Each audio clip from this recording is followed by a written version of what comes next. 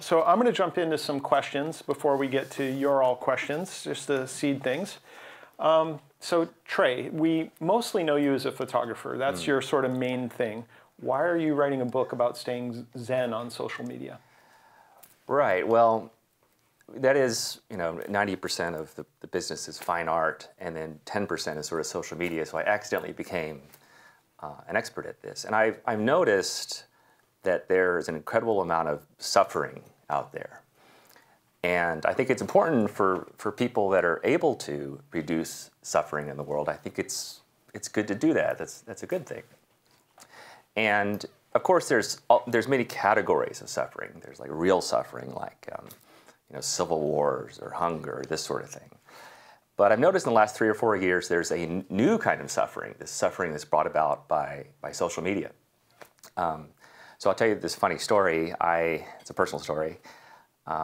I became a full-time artist 12 years ago when I was 35. Before that, I was IT, computer science, very left brain. And so I made this transition to being a full-time artist. And I was talking with this wise old lady, and I was asking her for advice because she was an artist. She goes, Trey, you will encounter a massive amount of suffering. Most of it will be self-imposed. And that's what it is. People heap suffering on themselves when really it's a fictionalized reality. It's not real suffering. And so when I see people suffering anxiety online, now it's been exacerbated and accelerated by the way social media works. You're constantly being reminded that you're not enough. And this feeds off what I feel is a problem with humans that you can't overcome, which is an ego. Right? You tell yourself this story about yourself. And when things don't match up with that story, it causes you a massive amount of anxiety. So I became like an influencer, right? I didn't know what that was. I remember like 10 years ago, I was speaking at this travel photography conference. And we had one of these, right afterwards, we had one of these dreadful cocktail parties, right? Where people are mixing around in this nice, well-meaning lady came up to me, and her eyes were as big as saucers, and she goes, "Are you an influencer like us?" And I was like, "What the fuck is an influencer? I can't even influence my kids to clean their rooms, so I don't think so." But then I started to run into more and more of these people. Some were legit, and some they didn't quite fit right. I like to have deep conversations, and so I would talk to them, and I noticed sometimes there was a lacking, a hollowness, something that wasn't there that should be there, no substance. And then I started looking into it more and more, and I realized that a lot of these people, because I work in the luxury travel industry, are faking it. They might have bought their followers, bought their likes, bought their comments, and then they approach these big brands, and then they ask for a lot of money and free travel and all this stuff, and then they put these things online that they're having the perfect life. And this, in turn, causes a massive amount of anxiety online. But it's all based on a false narrative. So they end up spawning a bunch of copycats, and now there is what I consider to be this mass delusional behavior of everyone pretending to have the perfect life. They all know that it doesn't ring true in their heart, so that causes them anxiety. But everyone else that doesn't have a perfect life, which is pretty much everybody, they feel more like losers. They feel like if they only had these things in their life, then they could be whole people. But this entire thing is based on a false narrative, that you don't need any of that to be a complete person, that you're already a complete person. So a lot of questions emerge from the narrative you just put forth. One of them is and again, these are deeply philosophical questions, but what compels people to feed on this sense of lack? Like, right. If it really is diminishing me and making me feel worse, why can't I put the phone down?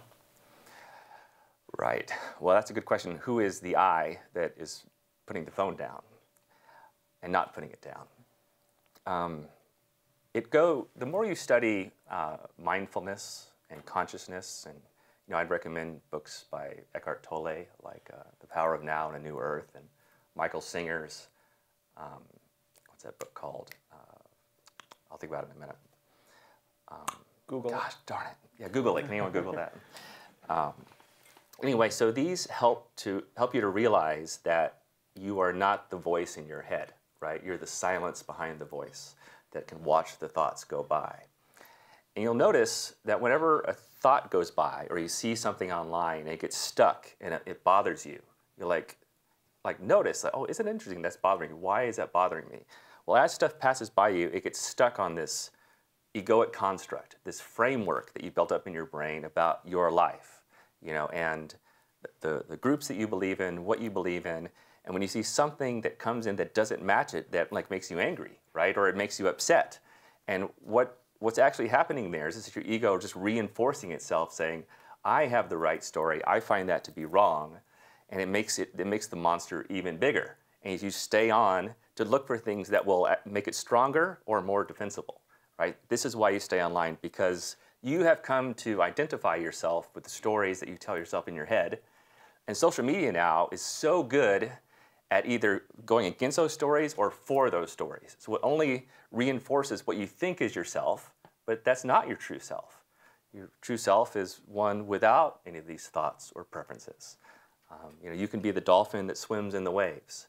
And so many people get caught up in so many things that bother them all day, and they continue to complain online. If you notice, I notice this, that a lot of positive, loving people don't even spend time on a Facebook anymore, because it just becomes sort of this cesspool of complaining. And if you read comments anywhere, even YouTube, especially Facebook or whatever, you see that there's like this whole new group of idiots out there, right? And I consider this to be like the Cambrian explosion of idiot species. We've never seen oh, look, there's a guy that's an anti-vaxxer and a flat earther. That's a new species. And so these platforms that we use, they've accidentally reinforced some of these ideas, which may or not be true. Like, there are good ideas out there, and groups form around them, and there are bad ideas, and groups form around them. Like, examples of good ideas are like the Dallas Cowboys, gardening club, board gaming club. These are good ideas, and groups form around them, and people share in positive, loving ways.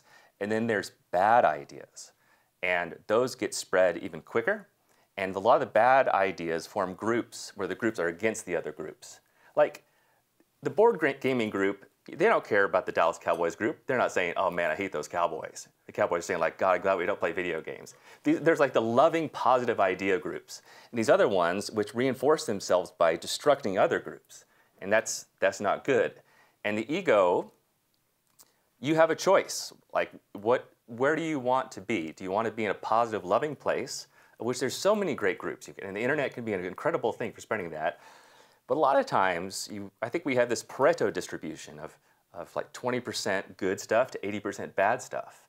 And there are bad aspects of human nature that are based on fear, and a lot of these things that are reinforced by the media, which you don't have to be scared of all this stuff. You can go into a loving place. And so people end up in these groups, and then that's why they can't put down their phone, because they're seeing things that make them angry or make them really happy, when really none of it has to really matter in your life. You can be the silence behind your thoughts.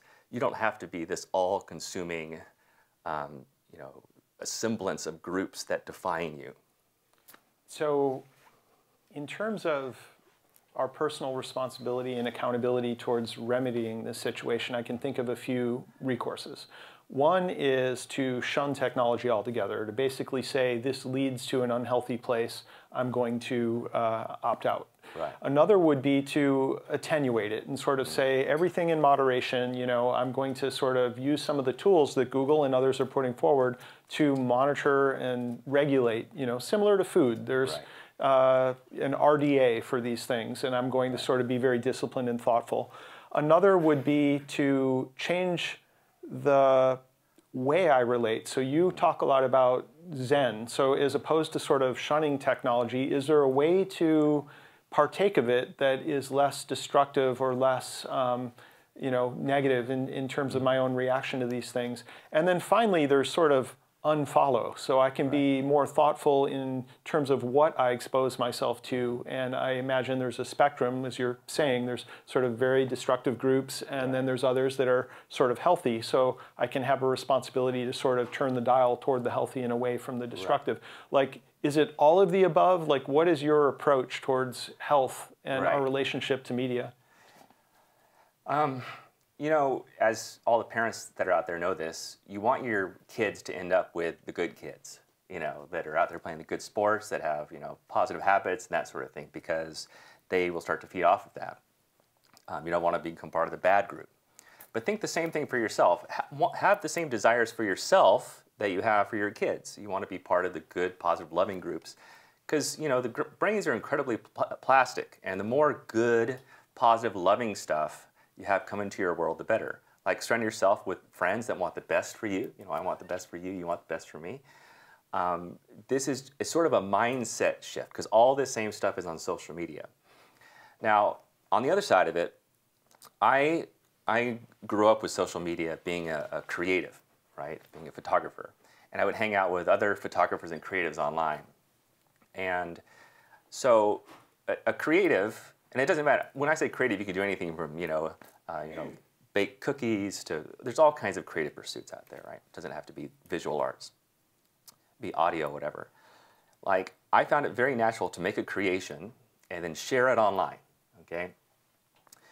In the same way that my little girls, they would like make something on construction paper and put glitter on it, and then they would run around the house and show everybody, right? There's no ego involved. Like, it's just pure creation. And it's said that a creation doesn't exist until you share it with the world. And I think that's true. And so I was with all these other creatives online, and we were all sharing, and I would sometimes get negative feedback. Actually, I would often get negative feedback because my photos were quite controversial, because I would do things in a different way. Not different because I wanted to be different, but just it felt right to me. I was very interested in light and the way it affected people. And so early on, I developed a very thick skin because I received so much negative feedback. And I was wondering about that, you know, because I know a lot of people are scared, and, you know, if you get negative feedback, it just feeds that healthy self-doubt that we all have, like, oh, yeah, maybe I'm not so good, and all this sort of stuff. And again, that's just your ego. Just notice when things bother you and say, like, you know, I'm a good person. I'm trying. You know, I may not always be successful, but I'm a good person. So I think if you go into it with that mindset. And the second thing is, you can notice the negative comments, but a way not to let them get to you is, you know, and this is a little hokey, but stick with me. I think about this definitely in creative things. And actually, it is sort of this Zen thing. Like, we're all, you know, flowers, and we're growing, right? And as you grow, your petals come out, you get whipped around by the wind. You know, it's kind of bothersome. You have rain hitting you. You have all this stuff going on, right? But you're okay with it. You just grow. That's what you do. You're a flower. You just keep growing. You notice the rain and the wind, but you don't let it get to you. So it's sort of this, have this idea of like, you're a work in progress. I'm a work in progress. Don't listen to that negative stuff out there. And you're going to be just fine. Surround yourself with, you know, positive, loving people that want the best for you. And just notice when you're in a cesspool of negativity, you'll notice online that complainers tend to stick together, right? Someone says, oh, let me tell you about this problem I'm having with so-and-so. And then the next complainer will come aboard and say, like, oh, you think that's a problem? Listen to this problem I'm having. So this is not a good, positive space for the human mind to be. And there's so many great places you can go where you can be supported, where you don't have to spend the whole day. Imagine going the entire day without being bothered by anything, and just like loving things and having awesome people in your life. Isn't that what we all want? And you can slowly make that choice, make little improvements every day to change where you spend your time.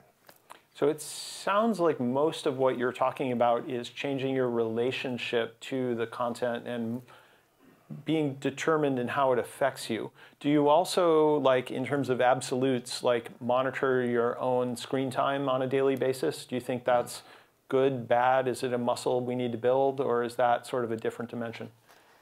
I spend most of my time creating and very little time consuming what's on social media. I do pay attention to a few close friends. I think it's a good idea to unfollow people that aren't bringing positivity into your life, and just people that are inspirational and give you good ideas and help you be a better person, because I get inspired by people like that all the time. And also, one thing to note is that the algorithms, Facebook algorithms and Instagram and these sorts of things, they're unconscious, okay? They now serve up ideas to you that can aggravate you and cause you to have a response. And the algorithms don't know what it's about, right? And you're going to get more and more of that stuff in your feed. The longer it stays on your screen, the more you like it, the more it makes you happy, the more virulent things you type in there. That kind of stuff, it's reinforced because they want you to stay on the screen as long as possible, because the longer you're on the screen, the more ads you get. And the more it takes you away from mindfulness, right? Mindfulness really has nothing to do with the screen. Mindfulness is a nice walk through the park, looking at trees, where there's no past or no beginning, or there's no past, there's no future. And this is not natural human behavior, right? Because this is causing you anxiety. I was talking about this with one of my friends. I live in New Zealand, and he was having some anxiety issues, and he spends a lot of time on his screen. I said, look, dude, think about it. Just 5 or 10 generations ago, we would not be doing this. We'd be walking, across New Zealand. We'd be out fishing. We'd be talking to each other, telling stories. We'd be carrying some rocks back or whatever. We'd be setting up a fire for the night. We would light the fire as it gets dark. We would cook. We'd all sit around the fire, look at the fire, and we would all tell stories.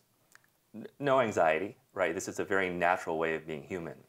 And I have this new theory, by the way, that because 99% of our generations, they would sit around a fire every night and tell stories, this is what the screen has actually replaced, because it's bright, it's at nighttime, and it's telling stories. Mm-hmm. So, speaking of influencers, Yuval Noah Harari's concept of fiction, how does that relate to ideas of followers, likes, comments? Right. What's the relationship there? So he has 3 great books out, Sapiens, Homo Deus, and 21 Lessons for the 21st Century. And he has these great concepts. I read a lot of books about anthropology and history. It's one of my hobbies. And by the way, he attributes his insights to doing 30-day silent retreats, where he has such clarity of thought that he's able to have these ideas. And one of the central ideas in his books is that humans are the only animal on the planet that can cooperate with strangers because we all collectively believe in fictions. Like we all believe in an hour, which doesn't exist. You can't see it, you can't touch it, but it makes it convenient to say, hey, Bradley, I'll meet you at Google at 1 p.m. There's no such thing as a meter. There's no such thing as a dollar. But we all agree on the story of these ideas so that we can cooperate with strangers. This is why chimps can't cooperate with strangers and all this kind of stuff, right?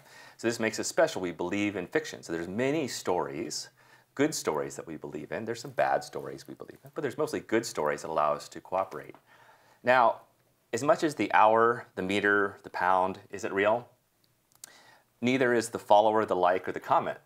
However, we have developed a monetary system where you can trade, dollars for other things that can be measured.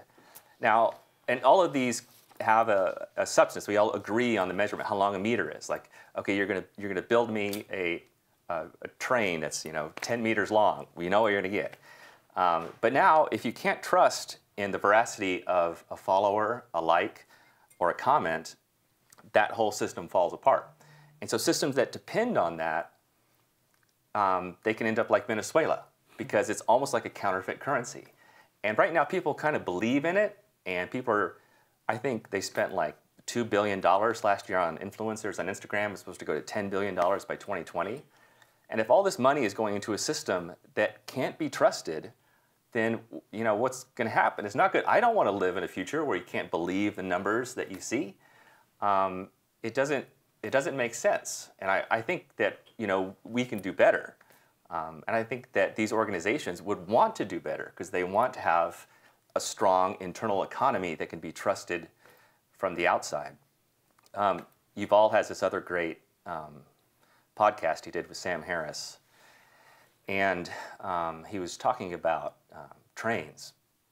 And he said, there's a time before trains and a time after trains. Trains is a technology. He says trains don't really care what they do, right? People have used trains to build communist infrastructure so they can carry goods from one place to another across Russia. It's been used in World War II to take people to concentration camps. Trains have also been used in Japan to take salarymen from Tokyo to Osaka, right? Trains, they don't care. It's a technology. So it's unknown how humans will use technology. And I'm drawing that analogy now to social networks. Like, they're out there. Maybe that we have no control how people are going to use them. That's a possible sad reality.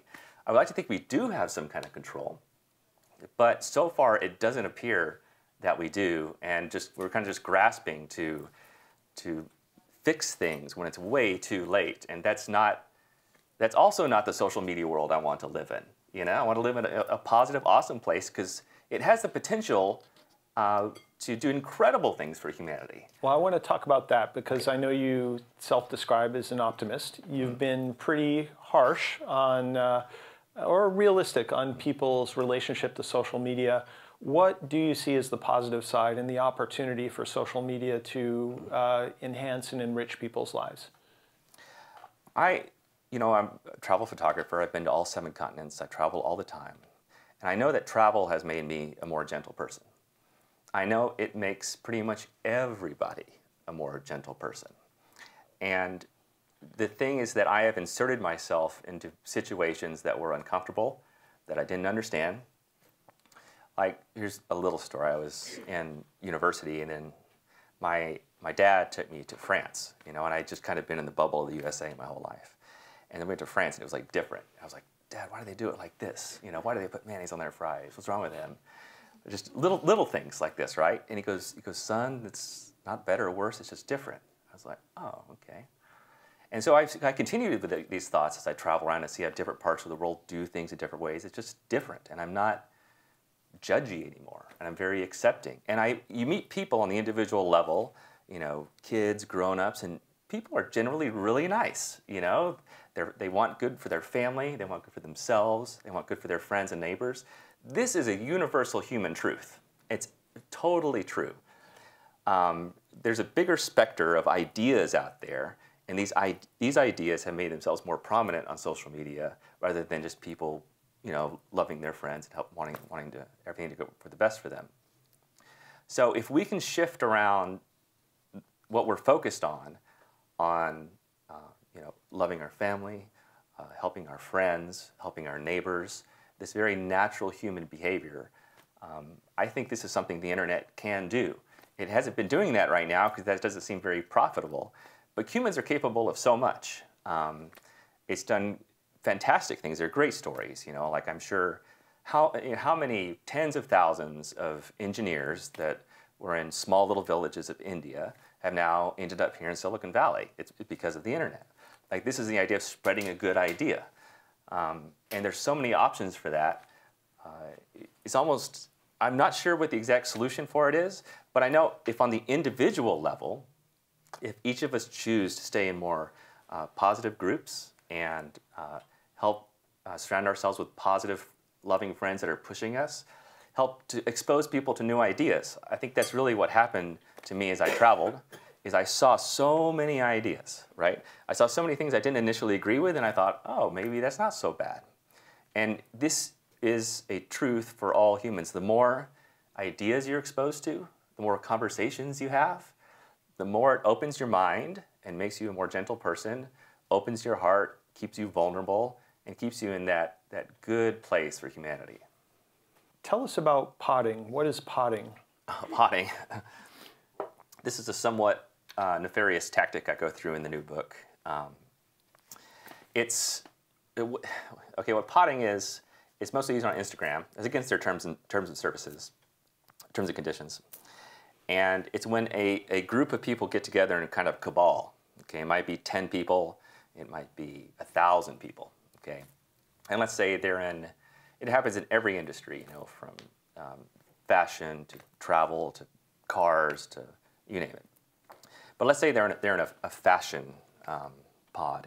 There's 1,000 of them. Well, what happens is, let's say one of them posts a picture of themselves with a Prada bag, Well, they post inside their pod, which is usually a chat group like in a WhatsApp or a Facebook group or somewhere else. And what happens is immediately everybody, the other 999 have to go in within the first 5 minutes and comment on it and like it, and have to do at least 3 words, all this sort of stuff. And then the algorithm sees like, oh, this is a hot post about the product bag. And then it's more likely to be seen in more people's feeds. So I find this unethical in many ways because all of those comments are coerced, because if you don't do what this cabal says the pod does, you're kicked out, and suddenly you're not getting as many followers or as much attention. So it's disingenuous. And the second thing is that if Prada had paid for that or something, that they're seeing all these comments, are like, oh wow, this is a great influencer. And also, to me, the other fundamental thing is all the other people that are just putting a picture up and trying, they're at a tremendous disadvantage. And so I see so much desperation out there, like on Instagram. People have a new business, maybe their new wedding photography business, or maybe they've opened up a new pastry shop, in Baltimore, and they just are trying to get attraction and trying to get interest or whatever. But meanwhile, people that are gaming the system, when you start to have algorithms out there that decide what people see, normal humans will try to game the system. There's going to be all kinds of bots out there. They're getting smarter and smarter. They'll always be able to outsmart that algorithm. And it leaves like normal, honest people that are making good content and want the best. They're at a tremendous disadvantage. That's just one of many negative things I outline in the book that's going on that I think is rotten. In terms of like how these pods self-organize and discover, where does that happen? Like, is that obviously they're in an arms race with the spam and abuse team over at the platform level, but how do they find each other and how do they develop? Are they authentic people in this case, or are they bots? In this case, they're authentic. Yeah. A lot of the bad activity on there is bots, but this is authentic behavior, although for unethical reasons. Normally what they do is they just contact you as a DM and invite you. I've been invited to 3 or 4. Mm-hmm. I've never said yes. I talked to my friend, Gino Barassa. He was invited to one. He was excited because he was kind of get some action. He did it for a while. Then he felt like it was rotten. Then he left. And there's this website called socialblade.com, which keeps track of follower growth over time and all other kinds of stats. Because that's the only way you can really see is over time.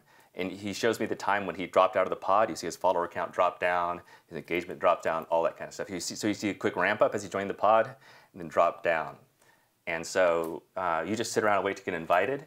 Because it obviously makes, like, let's say you're in a fashion pod, like, we need to get that gal that woman that has 100,000 followers. If she joins us, it'll be great for the pods. They want high-level people. They don't want people with less followers. But people with just a few followers, they really want to be in there, right? Because it's good for them.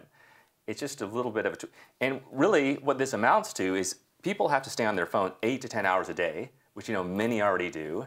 They're flipping through Instagram, typing, for this ridiculous system that is coerced, inauthentic, and unethical. A question, and I don't presume you know the answer, but do you feel like the platforms, and let's speak at an industry level versus one company, but the platforms are complicit and actually benefit from behaviors like this and in terms of being attractive to brands and things like that?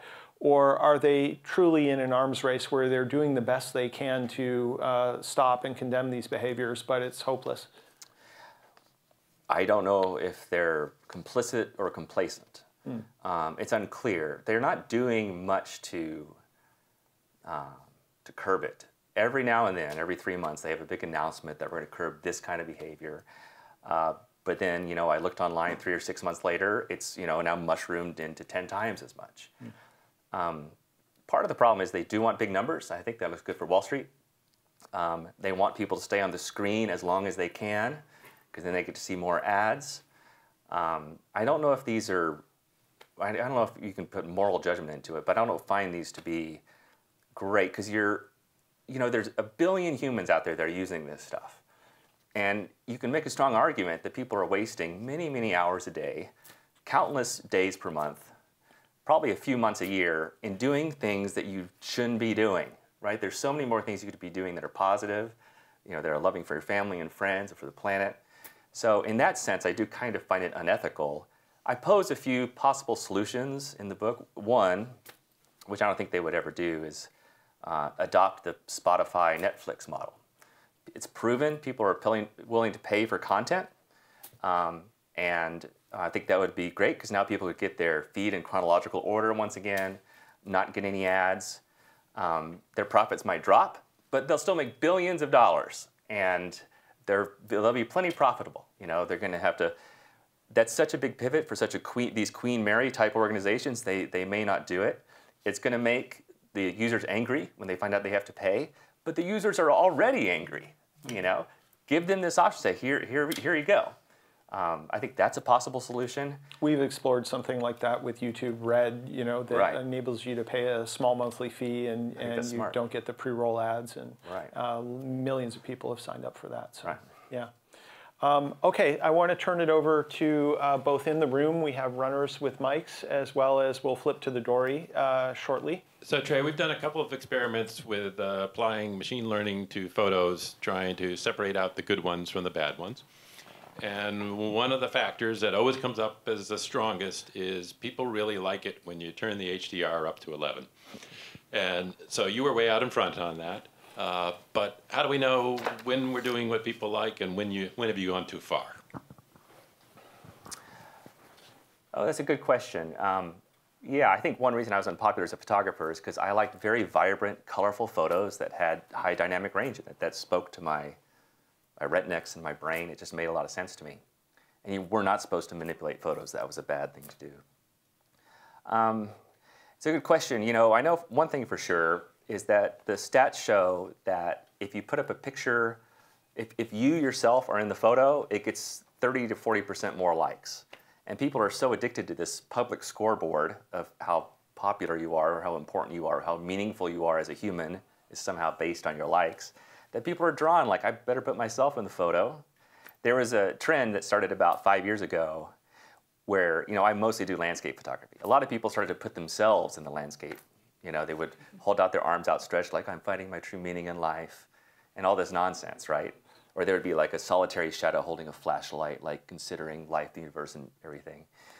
And those always got a ton of votes. And I thought, well, maybe I should start putting myself in the photo. I was like, that's ridiculous, Trey. You know, you would just be following what other people do. And, but like even I had that temptation. So sometimes I think what looks popular may not always be the best or like truly innovative. So if you look at if you look at stats across the internet, if you look at the overall bell curve of like 10 million photos, and you see which ones have the most likes with machine learning, you'd be like, oh, okay, they all seem to have a picture of a person's face in there. So then the algorithm might just go through like, hey, let us help you find your best photos. It'll go through 1,000 photos you took over the week, and it will only serve up pictures with your face in it, right? Which may not be the most interesting photos. They are to the generalized bell curve, but they may not be the most interesting because humans just naturally respond to other people's faces. So, you know, you've got a whole, you know, can of worms there trying to figure out because you may not want to go to the middle of the bell curve because the middle of the bell curve is boring. None of us were born to be boring. None of us were born to take boring photos and share boring photos.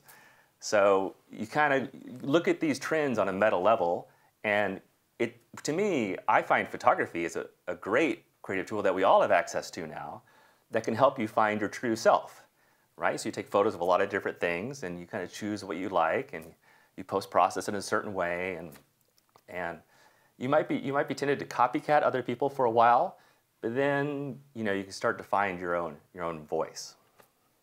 I have a follow-up question to that. In terms of finding your own voice, tools like Instagram filters, Vasco, have made it so easy with one click or a swipe to sort of post-process and treat your photos. And I think at first it was a big improvement over, you know, your crappy photos now looked stylized and maybe, you know, crappy on purpose, but it certainly overplayed and sort of takes away some of that individual voice. I mean, the dawn of hashtag no filter, right, is sort of like, this is authentic and not over-processed. What are your thoughts about sort of empowering everyone with the superpowers of what used to be the purview of Photoshop jockeys and people who could afford expensive post-processing is now sort of a swipe away. What are your thoughts about that?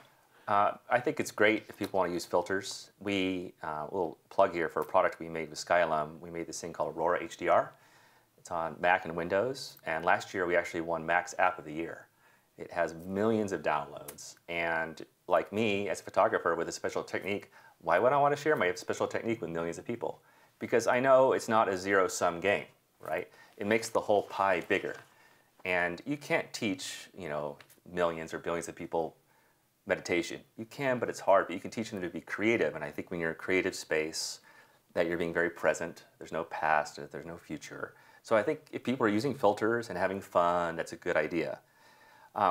One thing that I would say, future-proofing, is that this is not how you'll interact with the world in 10 years, I promise you, okay? Looking at a little square, this is not a way to look at a photo, okay? It's not, it kind of makes sense for the brain, but it doesn't.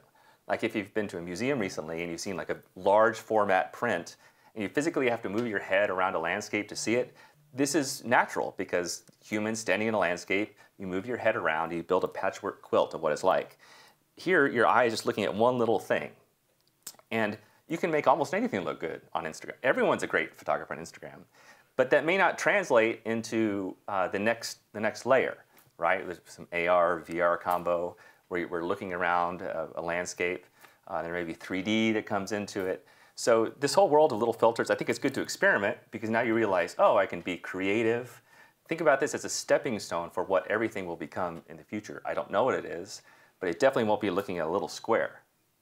Well, I want to push you to offer some ideas about what it might be beyond the little square. You look at synthetic photography, and even the Pixel camera now is able to do incredible night photography using techniques that are AI-based. What do you think might be next? Is it combining modalities? Like, do you want to bring in sound and depth and 3D modeling, or is it more in the frame buffer and sort of the processing of capture? What do you think are the big innovations in photography that you're attuned to or curious about in the next 10 years? Right. I love my Pixel phone, by the way. I'm not a paid Google guy, but I love it independently. Well, people do like to be visually stimulated, and there seems to be no limit to that, right? The more visually stimulating it is, the better. 4K is better than 1080p, and so it's all going in that direction. And we do have this bifurcated rectangular viewing system, so that's why we tend to like rectangular things. And given the preference, we would not like to have any borders around that, just like we don't have any borders in real life. The higher the fidelity and the more realistic, I think the more we'll like it.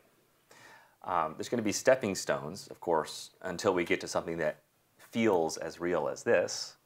But I think the realer we get to this, the more people will like it. Now, of course, this means some kind of VR topping or AR that goes black and gives you this. I don't believe in 360 because people are lazy and you'd like to sit down, right? You're not going to be turning around on your sofa to see what's going on behind you. But I believe in 180. Two modalities. One, I think will be, maybe three. One will just be a photo, right? Just a still photo, okay? I'm like, wow, this is really cool. Like, it looks perfect.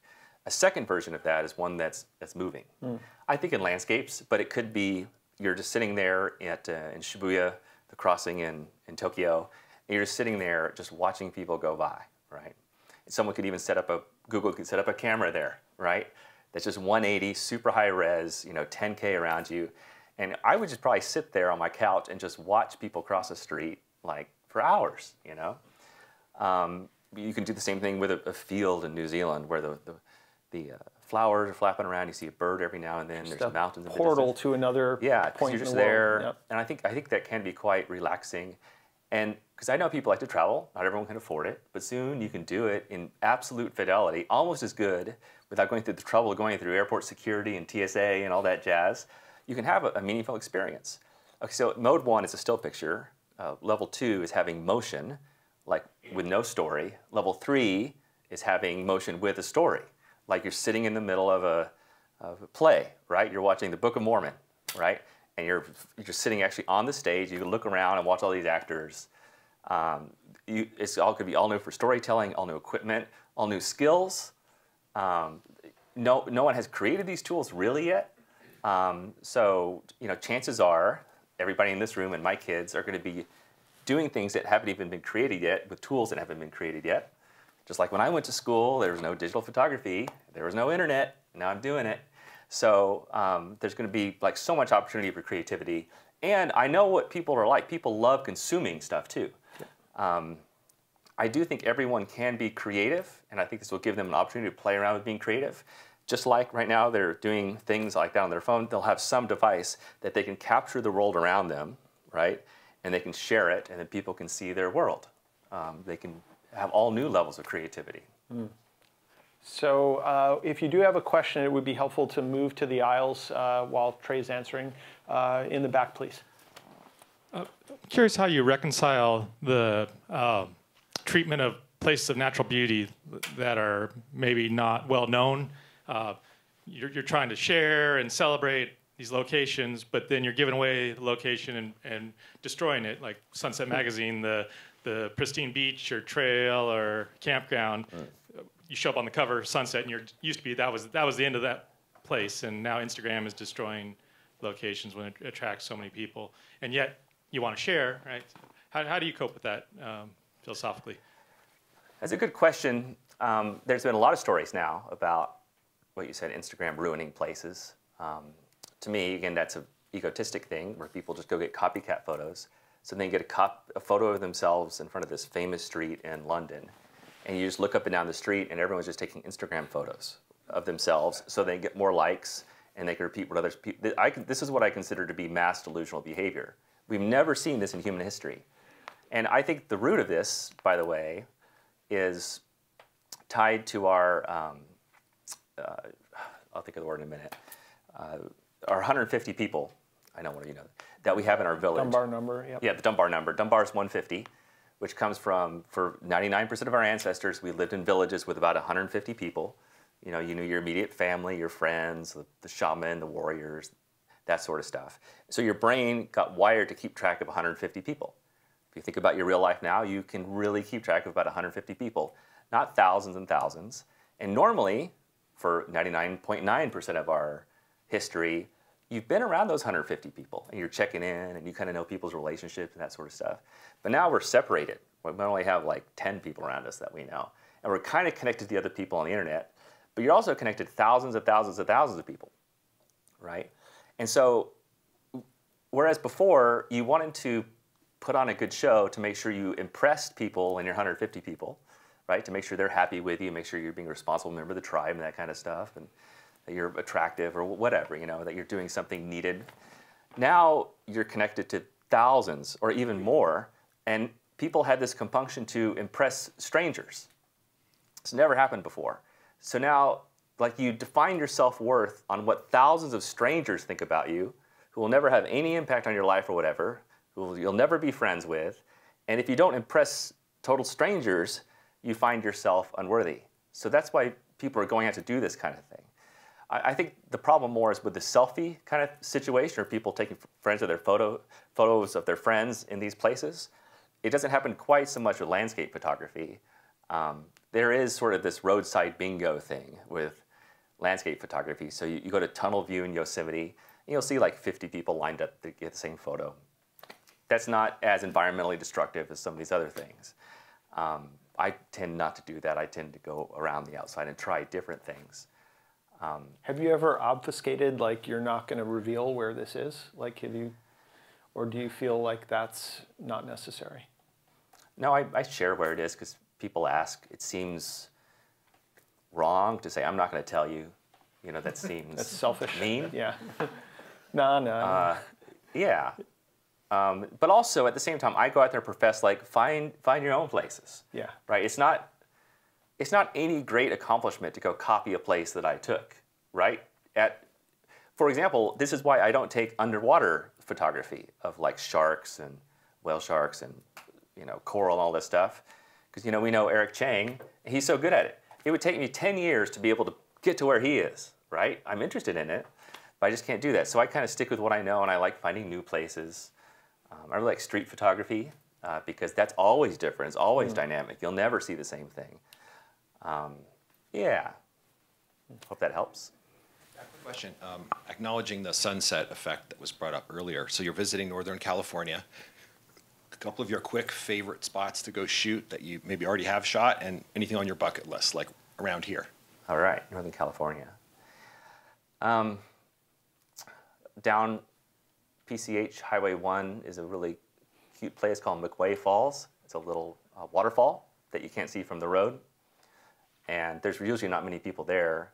I chose to reinvent the shot by just going at midnight when it was under a full moon.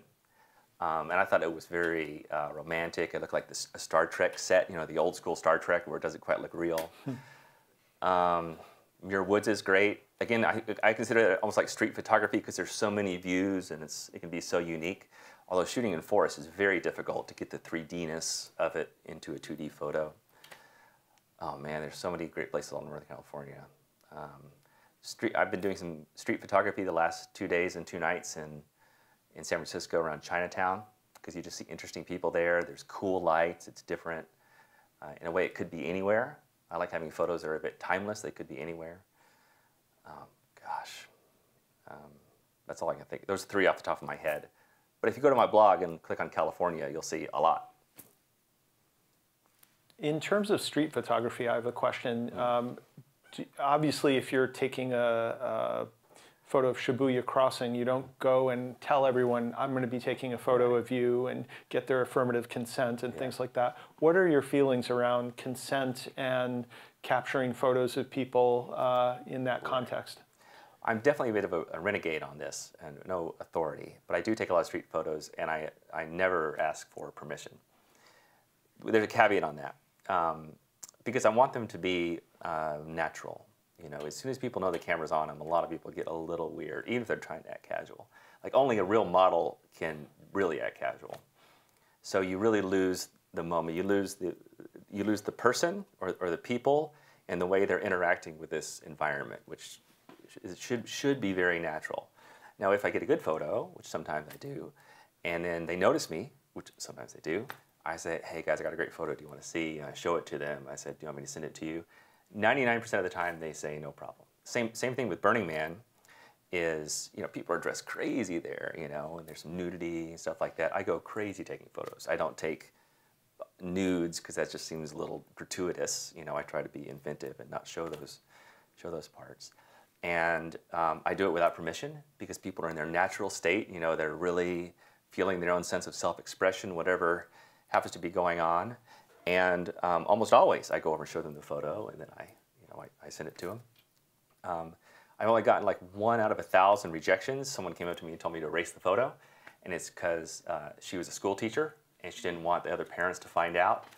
I say no problem. She wasn't saying it in a mean way. She was like, totally cool. I know what you're doing, but I don't want to get in trouble. I was like, no problems. So yeah, it's really fine. It's especially, I find that the U.S. is a very fear-based, right? If there's a kid in the photo, they just assume you're some kind of child predator because the news media has scared moms so much, and I don't think that's healthy. When I think a lot of photographers, we just think kids are cute, you know? So I tend to take photos more in Asia, in Japan, where they don't think it's weird. You don't get people's heckle. People are just like ready to be offended by stuff here. You know, they think it's poisonous how much fear there is. And not just in the U.S., but other places. They just think like their heckles are always up instead of, it's the total opposite of Burning Man, right? Where you're walking around, you know, everyone's just there full of love. No one's going to come after you. That's why I wish the world was more full of love, and I think it's up to people like us to make that happen. Sorry, question about post-processing. So, you know, oftentimes due to post-processing, photographs are warped from reality. Sometimes I wonder, you know, what was the reality and what is the actual outcome? Is there some standard that photographers generally should prescribe to indicate how much processing has been done and how much further away a photo has moved from the reality? Well, there's no standard for any creative art. Absolutely, that's sort of a basic statement. I'll tell you what I tend to do. This is my thought process.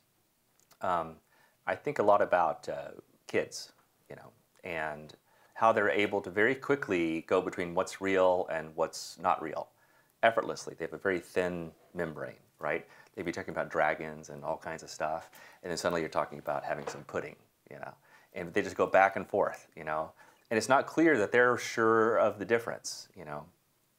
But as humans, we don't have this thin membrane, or as grown-ups, we don't have this thin membrane anymore. It gets thicker and thicker and thicker. And they're like, this is real and this is what's not real. And you still enjoy the fantasy not real, but you have to go into a dark theater for 2 hours, turn off the lights so no one can see you, so you can be alone, and experience this fantasy reality, which you completely give up. You know, you say like, oh man, this is a great story, and you really get into it. It doesn't matter that it's not real. And this is part of my overall thesis, is there's not a big difference between what's real and what's not real, as long as it's beautiful and full of truth. So for my photos, I usually like to walk that line. Like, is it real? Is it not real? And this causes a conflict in the brain as you wonder, is it real or not real? And I think this tension between what's real and what's not real is interesting. Counterintuitively, with art, especially photography, is you want to confuse or abstract the information so that their brain has to look at it for a while to figure out what's going on. I notice when I look at Instagram or Facebook, I stop on the photos that don't quite make sense. I'm like, what's going on? Is this a shadow? Is it a dress? You know, where's the light coming from?